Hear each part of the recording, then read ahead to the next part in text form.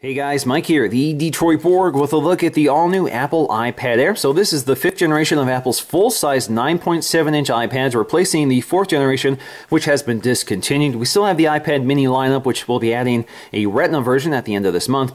We also have the iPad 2 still in the lineup, which is $100 cheaper than this model. So this starts off at $499, gets its name because it's now much thinner and lighter than before. It's 20% lighter, so it's a pound instead of 1.4 pounds. It's also 20% thinner, so 7.5 millimeters thin. It's also twice as powerful, both in graphics performance and CPU performance, so a huge gain here. Now, amazingly, this still retains the 10-hour battery life, even though they've shrunken down the battery considerably to make it lighter and thinner. Now, in other minor changes, this also gets a new FaceTime camera with backside illumination, so you get a better FaceTime camera, just like on the new iPhone. Now you have 4 storage capacities to pick from: 16, 32, 64, or 128 gigs, and you just add $100 for each capacity increase. So you can get this all the way up to $800. Now if you want cellular connectivity for data, you just have to add $130. That also gives you a GPS antenna. So you can get this iPad all the way up to $930, and that's the version I have here. This is the AT&T LTE version with 128 gigs. This also works on Verizon, Sprint, and T-Mobile in the US, so you can get versions for those as well. And I have the base configuration here, which is the 16 gig Wi-Fi model. So we're going to take a look at both of these in this video. Like the iPhone 5S, this also has the A7 processor, but this one is clocked to 1.4 gigahertz versus 1.3 on the iPhone. This also has 1 gig of RAM, which is unchanged from last year. Now we also get a few other improvements, including MIMO, dual MIMO Wi-Fi antennas. We also get some improved cameras, including a new 5-megapixel iSight camera with better optics. We also have a new backside illuminated FaceTime camera, again very similar to the updated cameras on the iPhone 5S as well as the iPhone 5C. Alright, so let's go ahead and start unboxing first with the Space Gray 16 gig Wi-Fi iPad Air.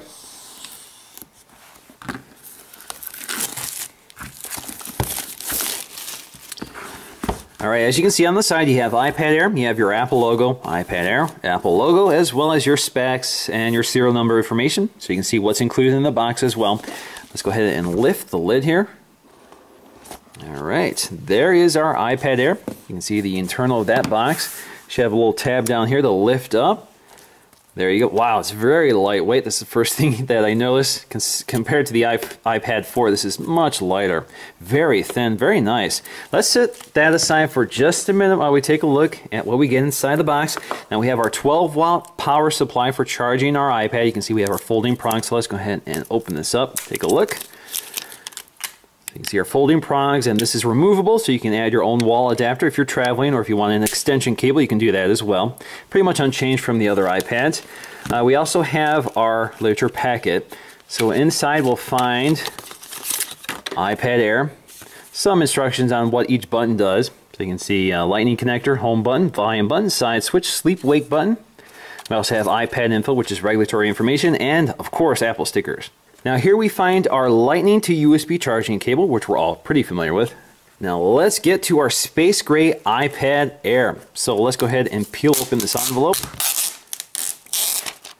Slides right out. I really like Space Gray. I think it's one of my favorite colors right now. So you can see on the bottom we have stereo speakers, which is new to the iPad, full-size iPad lineup. We're used to this with the iPad mini. Basically, this redesign pretty much mimics the iPad mini. So on the back we have our Apple logo, which is a separate component this time. It's not actually polished into the raw aluminum like it was on the older iPad mini. On the back we have our 5-megapixel iSight camera. On the side we have our metal volume up and down button, as well as our physical switch here, which can act as either a mute switch or orientation lock, depending on how you have that configured. We have our sleep wake switch, and if you look at the edges, you see that mirrored chamfered edge. Very nice. It's nice to see that finally make it to the full-size iPad. Looks particularly nice on such a large device. You have your home button here, which does not have Touch ID. Unfortunately, it did not make it to the iPad this time. Now at the top we'll find a set of dual microphones, which helps with audio pickup. We also have our headphone jack. As you can see, it's got a nice rounded edge to it. Now, if you look at the front, you'll find your new and improved FaceTime camera, and next to that is an ambient light sensor, which is kind of hidden with the black bezel. You can see this more on the white version, so we're going to take a look at that. Alright, so that is the Space Gray iPad Air. So let's go ahead and get to the white version, and then we can start comparing them.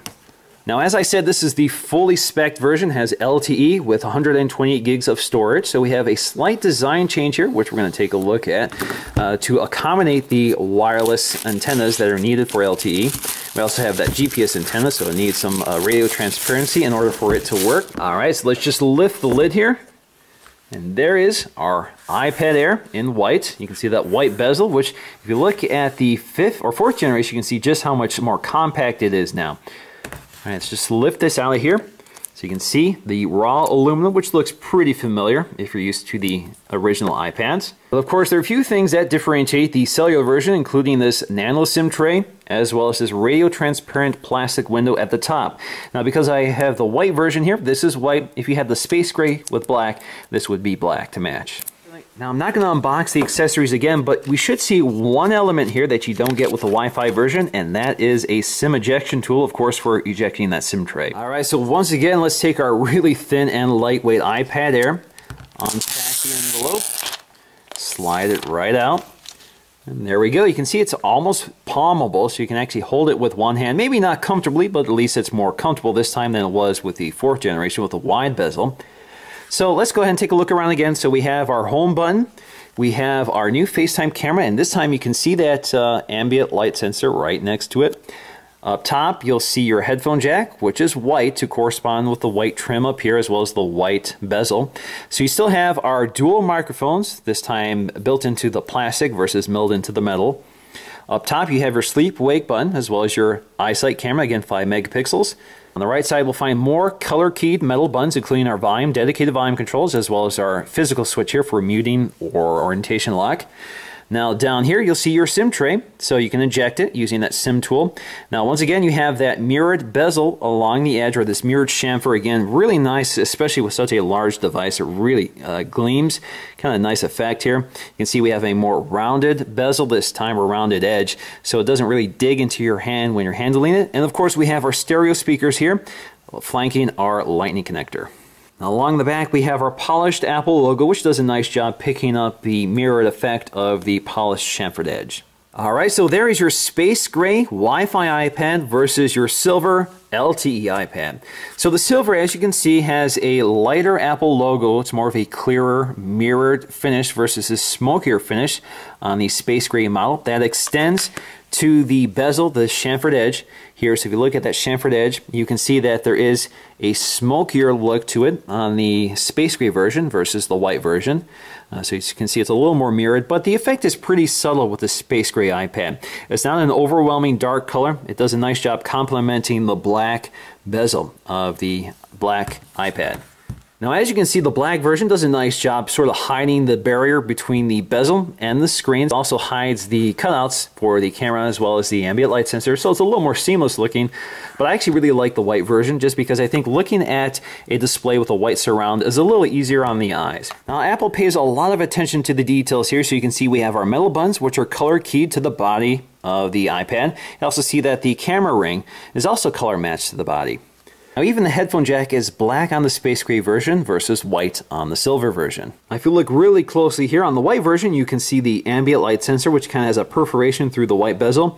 On the black version, it's much harder to see. Now, if you look at the Lightning connectors, you can see even the inserts are color matched, black on the space gray, white on the white version. You can also see that the grills behind the speakers are also color matched. You can see they're darker here versus that silver color on the white version. Now, in the cellular version, you get that SIM tray, which is, of course, missing on the Wi-Fi version. All right, so let's go ahead and boot these up for the first time. So I'm just going to tap and hold the sleep-wake button up top. As you can see, we also get different boot screen wallpapers to match the color of the iPad. So we have a gray-white color for the white iPad, black for the black iPad. All right, so let's go ahead and set these up. We're going to do English. We're going to do the United States. We're going to select my network here, so we're going to go to my wireless network. All right, so both my iPads are activated, and I can go ahead and enable my location services. So I'm going to set this up as a new iPad, but I could restore this from a backup. Let me go to set this up as a new iPad and sign in with my Apple ID.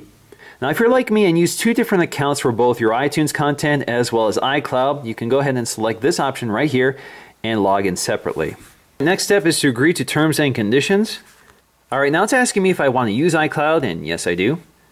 And I want to use Find My iPad. Now my next step is to confirm my iMessage and FaceTime accounts, which I don't want to share, so we're going to click next on those as well. Alright, so we now have the option to create a passcode, but I'm going to skip that, so I'm going to go to Do Not Add Passcode and click Continue. Yes, I do want to use Siri, and we're going to automatically send diagnostic information to Apple, and we're going to register with Apple, yes, and click Next, and welcome to the iPad, so let's get started. So there you go. As you can see, it's the default iOS 7 wallpaper. They haven't picked a different wallpaper to match the color of the bezel.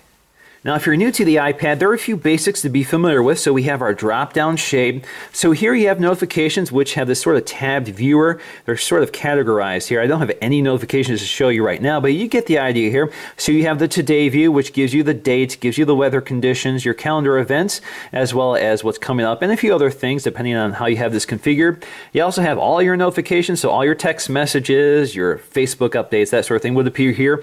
You also have everything that you've missed. So these are basically an aggregation of all your notifications in one chronological view. Now we also have our control center here, which gives you quick access to useful settings such as airplane mode, your Wi-Fi, Bluetooth, do not disturb, so if you want to quiet your iPad so it doesn't ring in the middle of the night, you can do that. You also have rotation lock here as well.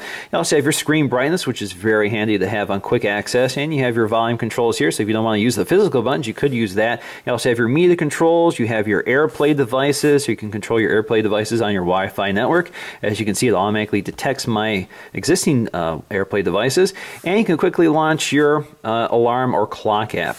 Now we also have multi-touch gesturing, so if you swipe up with 4 fingers, you get to our launcher. This has all of our apps that have been frozen in the background, so you can quickly re-access them if you've gone somewhere else. So if you want to get back to Safari here, just go ahead and tap that. And same story here, swipe up to get to it. Sometimes you have to do it in the middle of the screen to get to it. There you go. Let's do it again. And of course you can also close these by swiping up on them. Now alternatively, you can also double tap on the home button to get to them, and you could also swipe between them using that 4-finger gesture, so you can swipe between apps just like that. And of course you can also search the iPad just by swiping down somewhere on the home screen. It invokes the sort of global search to search your iPad for both your contacts, email, photos, music, videos, that sort of thing. Now one of the really cool things with iOS 7 on the iPad is the parallax effect. So it basically creates the illusion that the icons and elements of the user interface are floating above the wallpaper. So you can see that as you pitch the device side to side, you can see it's actually really smooth, especially with the A7 processor in here.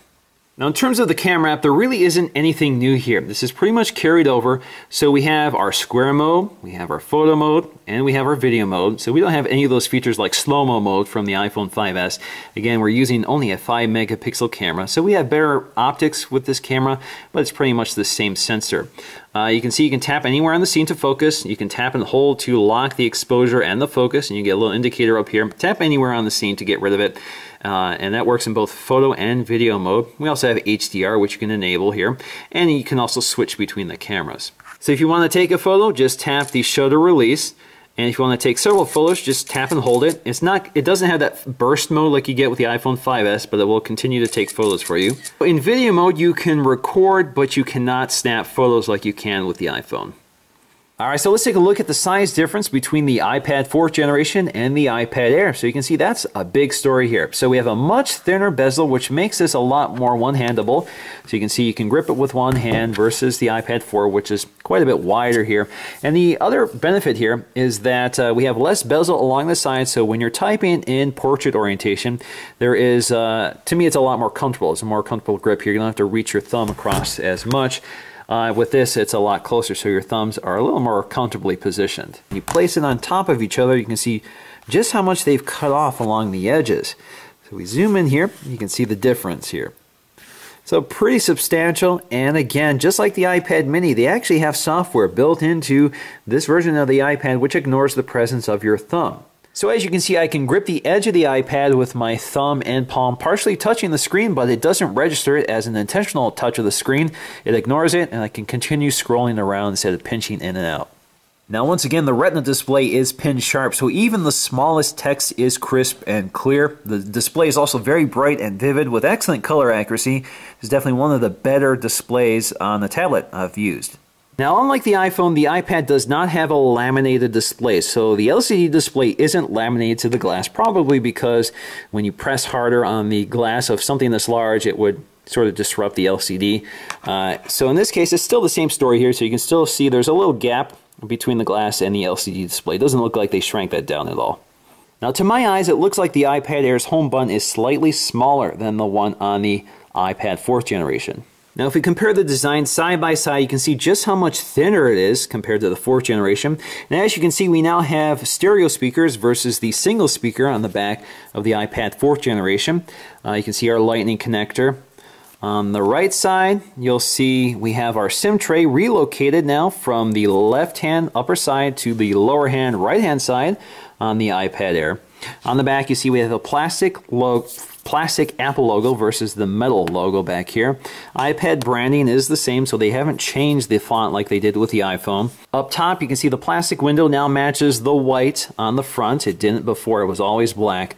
You can see we now have metal buttons versus the plastic buttons on the iPad 4th gen. Same on the side. You can also see we now have dedicated controls for volume instead of a volume rocker. Same with the switch here. You can see it's now metal instead of plastic. The camera module is also a little different here, so you see that little chrome or metal ring versus this aluminum ring. If you look along the side, you can see we now have a much more rounded edge versus this sort of wedge-shaped, sharper edge, which made this a little uncomfortable to handle, especially with the weight of the 4th generation iPad. And we also gain that polished chamfered edge versus this sort of rounded edge, which has this sort of plastic bezel around the glass, as you can see kind of lifts up versus that flush design here on the iPad Air. We also gain those dual microphones with the iPad Air versus the single on the iPad 4th gen. Now, as Apple indicated, the A7 processor doubles the performance of the iPad 4th generation, and if we look at the synthetic benchmark scores, in this case Geekbench 3, that confirms it. So we have doubled our single-core score from the iPad 4th generation, and almost double, the performance on the multi-core score. Now, this bests the iPhone 5S, which scores about 1386 and 2485 on the same test. This is running at 1.3 gigahertz versus 1.4 here. That's thanks to the larger battery and more space for cooling.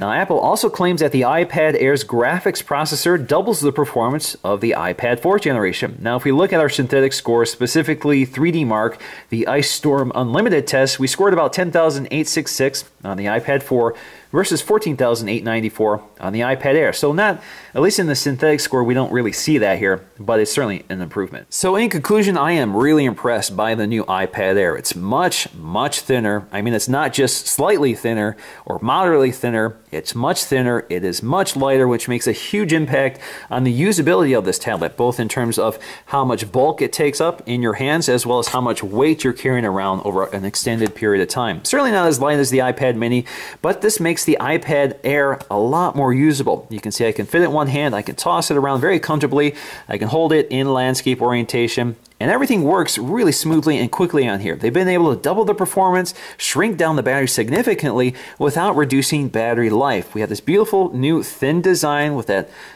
polished chamfered edge, and I'm definitely impressed by what they've done here. Now, if you have the iPad 4th generation, there really isn't a compelling reason to upgrade. You still have the same beautiful display, you still have an excellent performing device with excellent battery life. It's just heavier and bulkier than the iPad Air. But the iPad Air, for me, the form factor is really important. This I tended not to use just because I found it too big to carry around. So I ended up staying home, and I'd prefer carrying around my iPad mini. So for me, this makes the iPad or the full-size iPad a lot more usable and a lot more likely to leave the house. Alright guys, so that's going to do for me in this video, but before I leave, I'd love to know, which color do you prefer? Space gray with black or silver with white? I could go either way. I really like both of them, so it's kind of a toss-up, but I tend to prefer the white, but I'd love to know what you guys think. So let me know in the comment section below, and I'll see you again in the next video. What's going on, guys? Mike here, the Detroit Borg, testing out the new FaceTime camera on the iPad Air. This has been improved with backside illumination, so you should see better performance, but this does record video at 720p at 30 frames per second.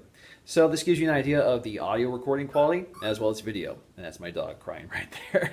And speaking of my dog, here is a test of the iSight camera. Again, this is 5 megapixels.